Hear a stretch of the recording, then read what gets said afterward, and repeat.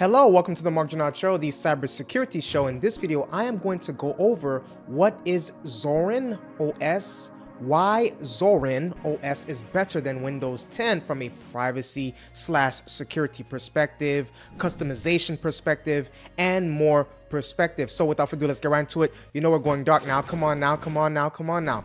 So like I said before, we're going to talk about Zorin OS first. So it's basically a Linux distribution that was, it's basically based on Ubuntu, designed to provide a user-friendly experience for people transitioning from Windows or Mac OS, right? So it offers both free and paid versions and features a heavily customized desktop environment, right? Using, XFCE or GNOME, right? By default. So to make it, the interface more familiar and accessible to users of traditional operating systems. Now, the history of Zorin OS is kind of interesting, right? So the origins and founders, it was started in 2008 by, Art Yom and Cairo Zorin, who were just 12 and 14 years old at the time.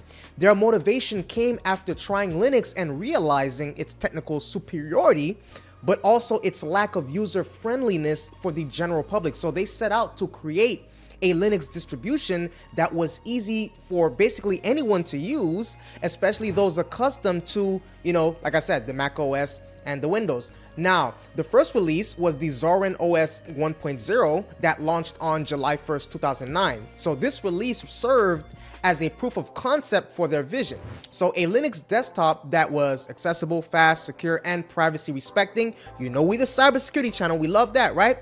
Now, the development focus from the beginning, Zorin OS has prioritized familiarity, simplicity, and ease of migration for users coming from other operating systems.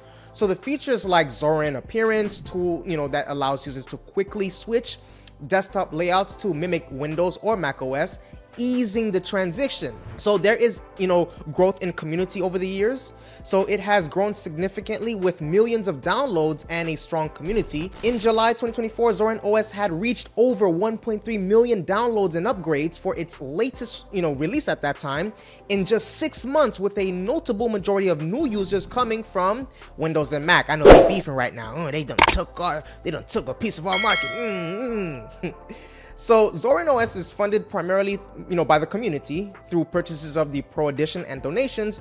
The project remains committed to open source principles with source code available, for public access. So, with the cybersecurity channel, we got to talk about privacy and security, right? In regards to Zorin OS and why it's better than Windows. So it's built on Linux and does not include spyware or personal monitoring software. So it does not collect personal data by default, and only telemetry present is the optional Zorin OS census, which simply counts active users without recording personal information, and users can opt out, right? So the Zorin team emphasizes privacy as a fundamental right? And the operating system is open source, allowing anyone to audit its code to verify privacy and claims. Take that, hackers. Take that, hackers. So Zorin OS 17.3 has switched its default browser to Brave specifically for its strong privacy features, such as built-in tracker and ad blocking, fingerprint protection, and private browsing with Tor. So this change has was made to align with Zorin OS's commitment to privacy after, concerns about Firefox's policy changes. So like most Linux distributions, Zorin OS benefits from the inherent security model of Linux, including strict file permissions and the requirement for root access to make system changes, which reduces the risk of unauthorized data collection or malware. Me like it that. We love that, right? So Windows, by contrast, is known for extensive telemetry and data collection, right? It sends significant information about users and their PCs back to Microsoft by default, and opting out of this data collection requires navigating complex settings. So Windows, why are you giving our stuff away? So Windows grants more system access by default, increasing the risk of malicious software gaining access to user data. Now, privacy controls in Windows are less transparent and harder to manage, making it challenging for users to fully protect their personal information. So that's that aspect, right?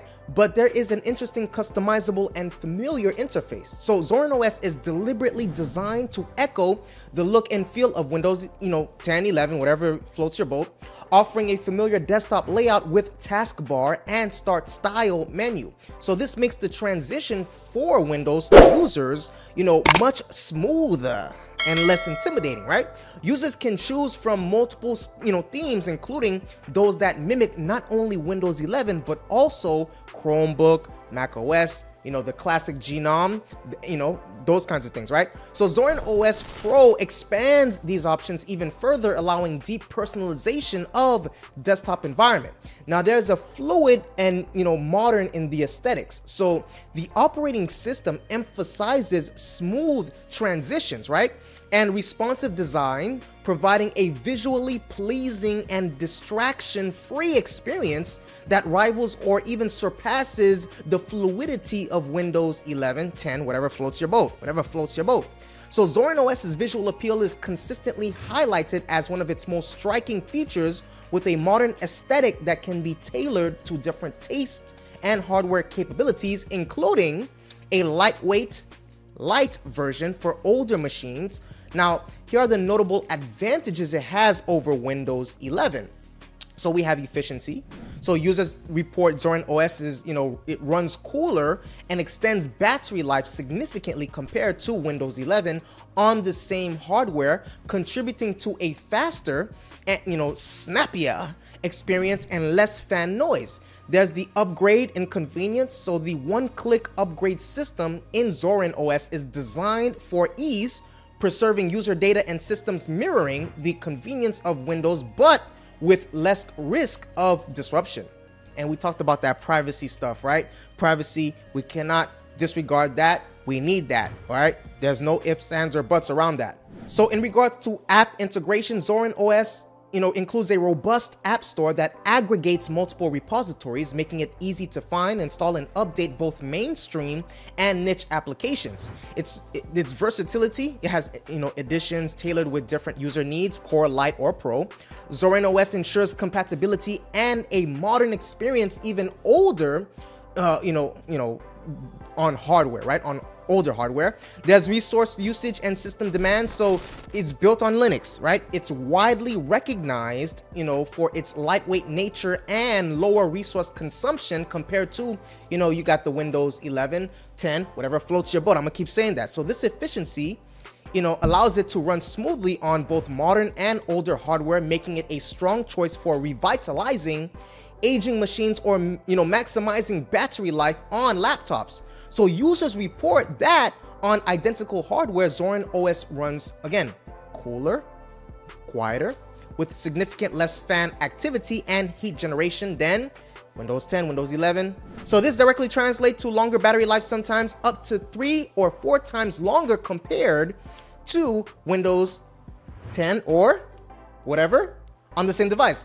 So in regards to speed and responsiveness, Zorin OS has focused on performance optimizations at every entry level, right? Or level, from the kernel to the desktop environment. As a result, users experience faster app launches, smoother animations, and reduced loading times, contributing to a snappier and more responsive desktop experience. So while some anecdotal reports note that boot times can be slower on certain hardware due to configuration issues like the CPU frequency, scaling, etc., these are typically addressable and do not reflect the general experience of most users, right?